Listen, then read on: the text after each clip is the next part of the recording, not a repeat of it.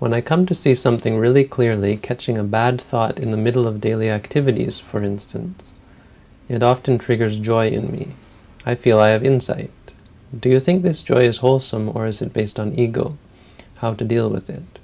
Again, the importance or the usefulness of the Abhidhamma.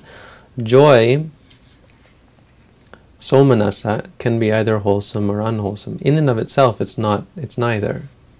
It can be accompanied by wholesomeness or unwholesomeness. If you like something, and that has a joy associated with it, then that's unwholesome.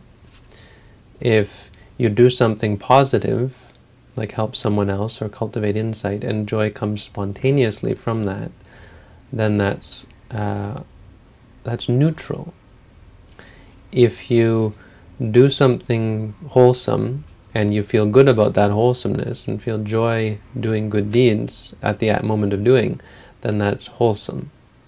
But it's not wholesome because of the feeling. It's not wholesome because of the joy. Joy is indeterminate.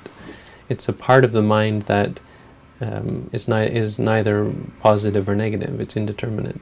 It's neutral. It depends what it's accompanied with, and it can come in three spots. One, in an unwholesome mind. Two, in a wholesome mind. And three, in a mind that is the result of a wholesome mind. So feeling happy because of something good that you've done. The first one is unwholesome, the second one is wholesome, but the third one, the result, is neutral. And in all three cases, the quality of the mind is not determined by the joy. So joy is indeterminate. Do you see how useful the Abhidhamma is? I can answer that question without any doubt. Whether you believe me or not, this is another thing.